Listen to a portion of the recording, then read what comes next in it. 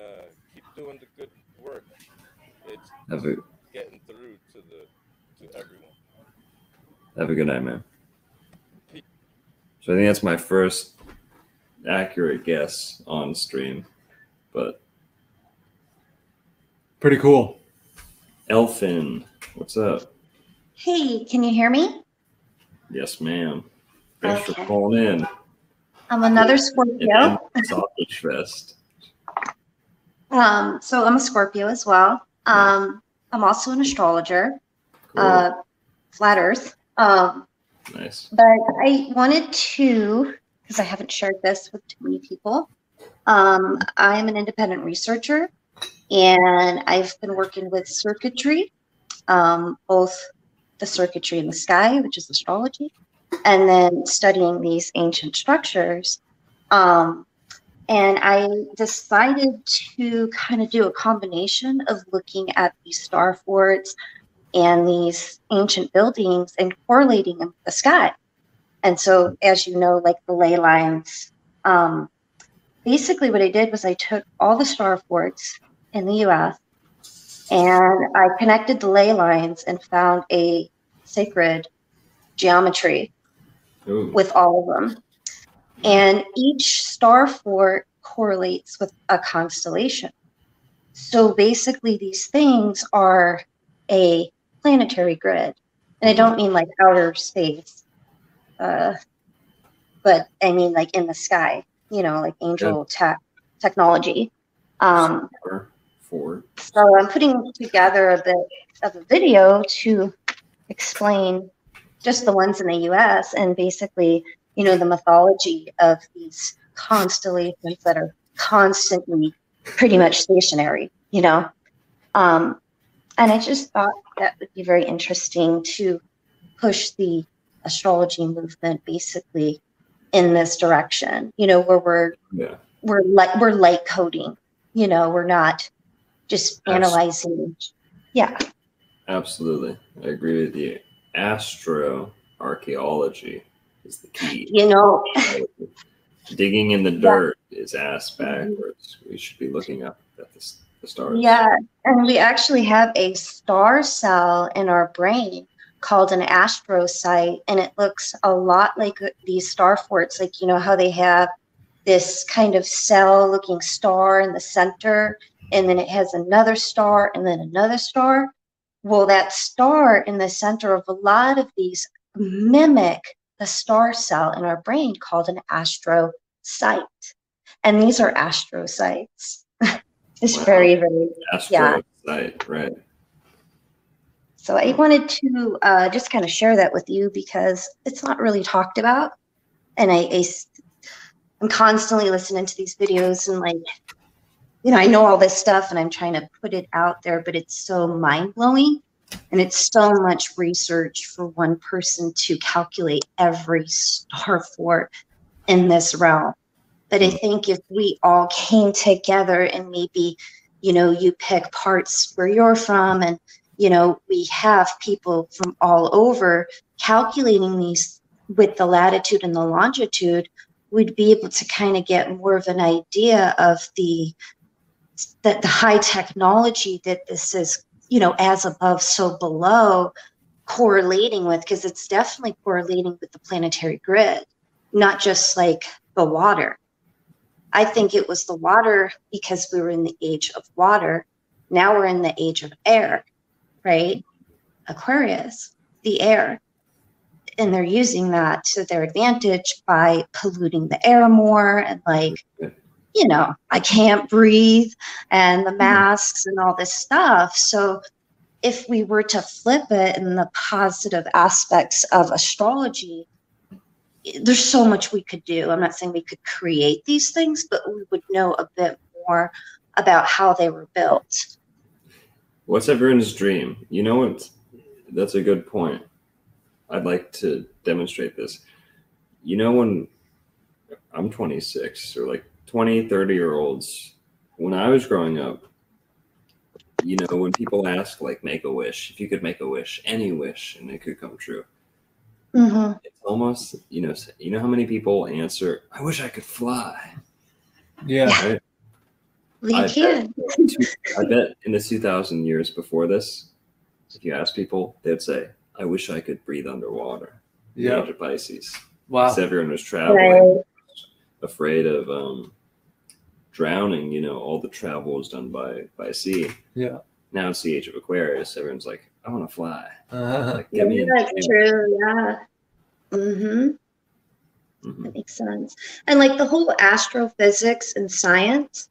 So like I kind of wanted to mention that because I'm not by any means into astrophysics. But I started studying circuitry, and it kind of all started when I went back to my near-death experience in 2007. I died in yeah. So I literally died. I was pronounced dead, and I was revived, and I had a very spiritual experience. And I basically left this construct through what I call a black channel or a black tube. And I was sucked in, not my mind, body, and organism, but my immortal soul. And I went through a disc-like shape above the dome. And then I went into what I believe was Polaris because it was in the center, you know, it was north. It was our North Star. And I remember being there.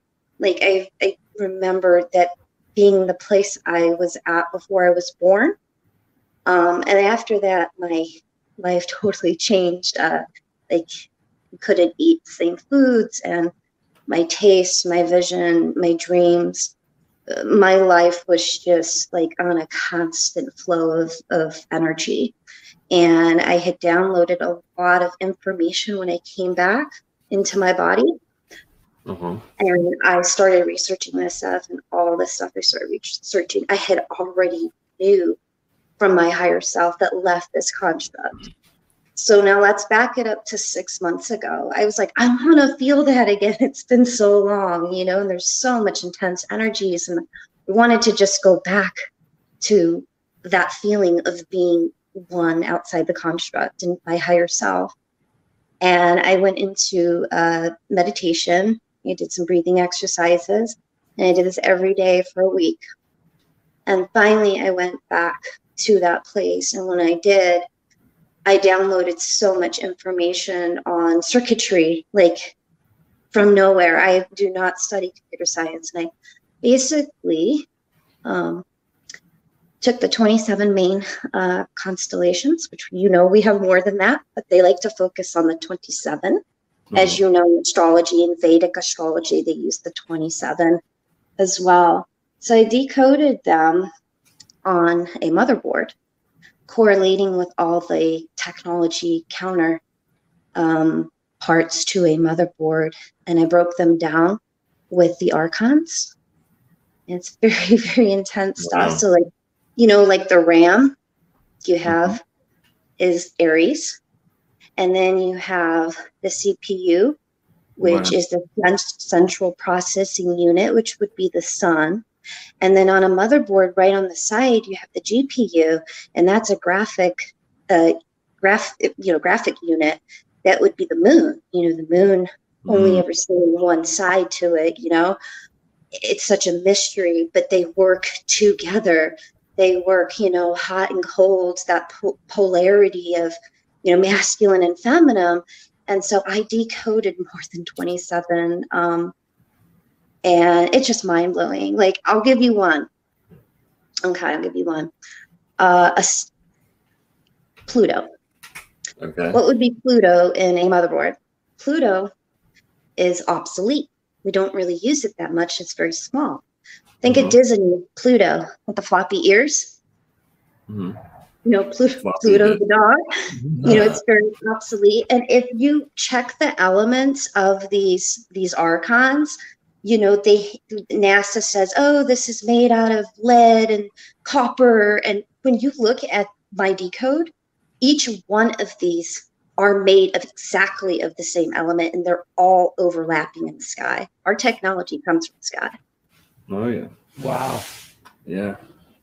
She kind of blew my mind, man. It all kind of came I'm together. so amped up to share. This is just so fascinating, and I've been like holding it inside. Good Wow. health. But yeah, I can pull up some of my decode.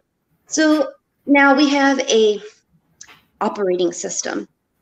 Our operating system is Windows. Windows is the sky. Now we have two operating systems. The supposed elites, well, the puppets that they show us, we don't really know who the real ones are, but they use Linux. They are outside of the matrix using Linux, because when you're on Windows, you're inside this matrix system. So there's two operating systems, and then we got the CPU, the sun, the GPU, the moon, SATA, SATA is Saturn, of course. It's made of lead. Its alchemy is lead. Both of them. TPU is called the cloud. There's the clouds.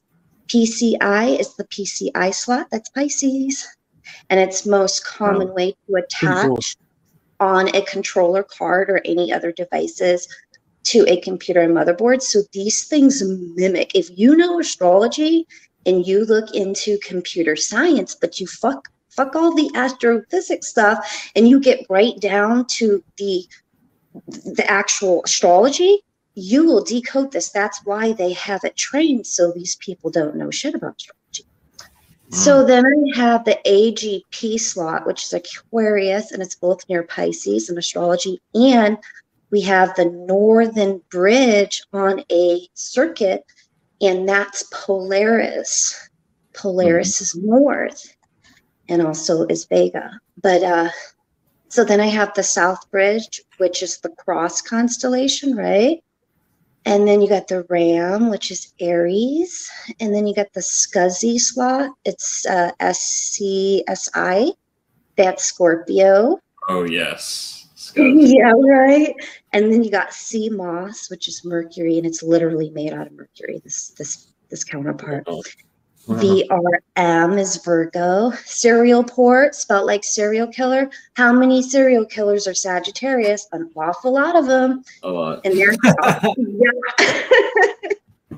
And then the parallel port, of course, is Gemini. It's in the northern hemisphere, and it's also in charge of communication. Very good. Yeah, just for the Tower of Babel, communication right under Gemini. Yeah, this stuff is no joke. I decoded this stuff within a couple weeks. Are you naturally blonde? Who, me or her? I can't see her. Yeah, I'm natural blonde. I do different things with my hair. But Blondes are smart. thank you. So yeah, this stuff is just so mind blowing. Like because I've been into astrology since I was 7 years old. And I kind of got frustrated with it because, we get pieces of truth. It's all mixed up, and we just get like the mundane, we don't get the real science, and real science is questioning science. So I had finally found a combination of Western and Vedic. And when I did a combination of this, it brought me to real science. And, after that, I just got into like circuitry and cymatics and, old Tartarian structures, and just like this advanced, the whole world is basically a circuit, as above, so below. And we are circuits too. Well, that's great. I would love to hear you talk about or get into the table of elements or DNA with astrology, because what you're into right now, I think, is untapped territory. I don't even know. That was all way over my head. The circuitry. Sorry, guys. You have to. That's why I'm trying to make a video and I'm trying to explain it. But then it's like, how am I going to explain astrology and computer science? And like, it's like I need a team. Can I give one for the viewers? DNA. Astrology is everything. The building block of life. Word of God. A, T,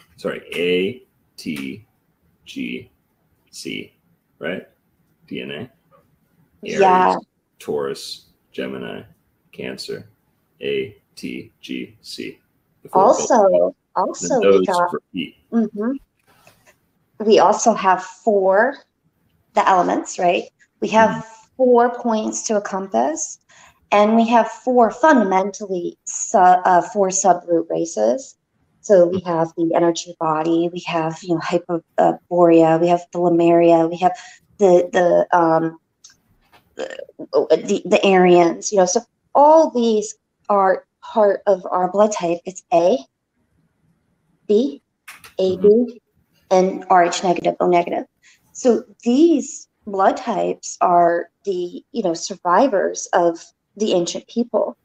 And it's interesting how the eclipses we have mainly 4 a year. So it's very possible that the agenda right now is to create a new type of blood type or subroot race. And I am kind of curious if we're going to be seeing this. We're part of this, the battle, the spiritual battle. And I'm curious. Right? Yes, man. Well, you go down to Miami, you'll get a whole lot of homo and techno. That's for sure.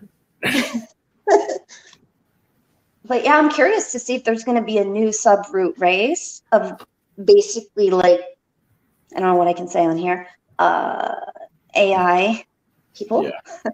Vaccinated people. Yeah, I kind of think it's all connected to the archons and the return of the Nephilim.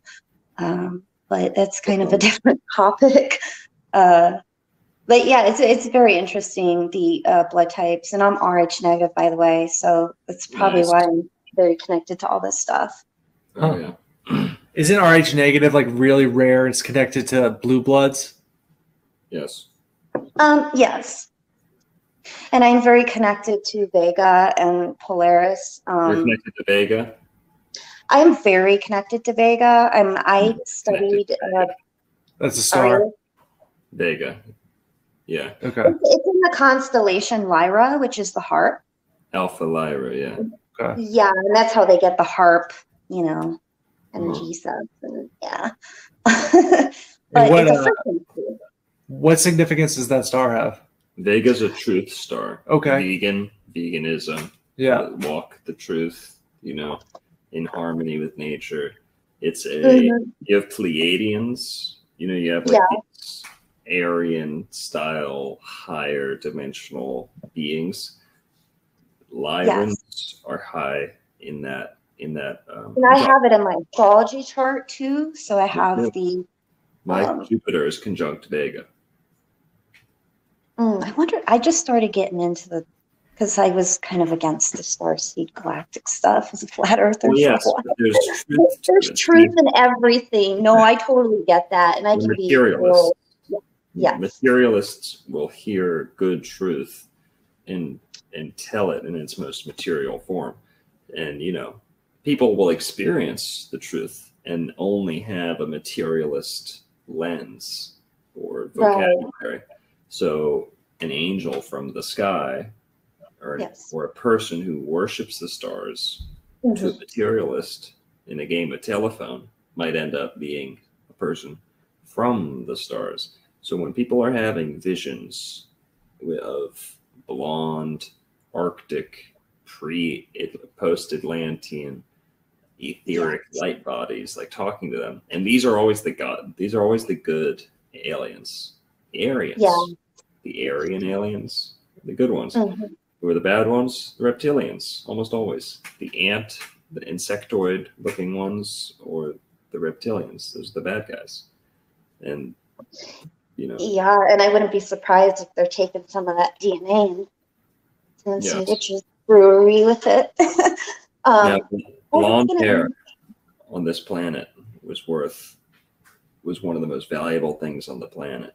Only 500 years ago, 300 years ago, parts of China, they would trade pounds of gold for a strand of blonde hair off of a European woman or whatever. So they believed it had magical effect.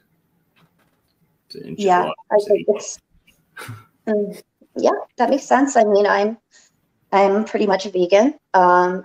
When I had my near-death experience in 2007, I became a vegetarian automatically. So you know how like a lot of people, they get inspired by, channels and just wonderful people. I actually had just got inspired by my near-death experience. It brought me within my own inner church, and I just started to just fully activate it. It's almost like I had to die to reprogram my subconscious mind from, I have Saturn and Sun and Moon, so having the heavy load, being born into that, it's like it was a given gift to be able to die and rebirth myself. So I've been on a very deep spiritual, and that word is so overused, but you know what I mean? I've been living my truth. You hit some keywords, Scorpio keywords: deep, rebirth, death and rebirth, deep. Scorpio. And I'm a Scorpio, so yeah, I love Scorpio. What day, if you don't mind me asking? Yeah, Scorpio. Scorpio with Venus in first house and Mercury. So I'm like, you won't tell me what day. I'm a different mix of a Scorpio, right? I was going to ask you something about Vega. Sure. So Vega, they tell us it's hot and, whatever, it's a star.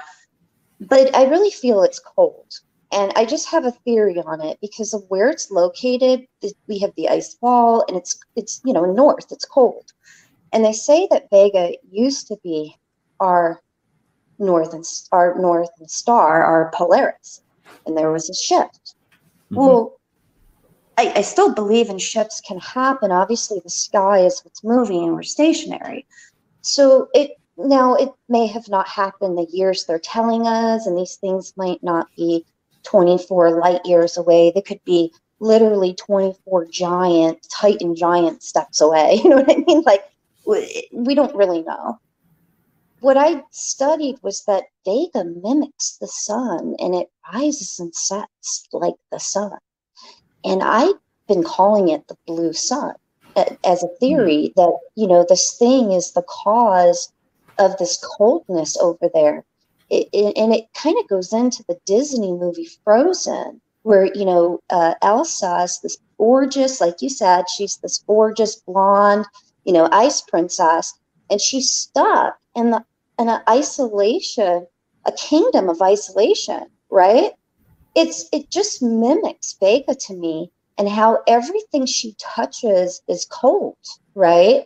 And then how she starts to sing, and when she's singing, these megalithic structures are being built with cymatics. It's frozen music and water. And that really fits into, this old world history of how these things were possibly built. And I have a theory that, the geopalmer, because it's liquid concrete, that they could have used some cymatics with geopalmer to build these structures. And then we had a pole shift, and Vega switched from, not too far, right? Because Polaris and Vega, they're both north, but they're right on the ley lines in the sky. And if you look, they line up. So it's possible that a big conjunction could have caused a pole shift between the two. And that's just my theory. I don't know if I'm right, but it's just something that I've been studying. I wanted to mention all the Twin Peak mountains all over this realm, the devil horns, when you look in between each one, look at the latitude and look at the longitude, they all face Vega. Some people that were advanced and very giant possibly were electric mining these things, and they were keeping track of Vega. That's why all the ancient astronomers and astrologers were obsessed with it. Well, this is all getting a little vague here. Could you tie it in?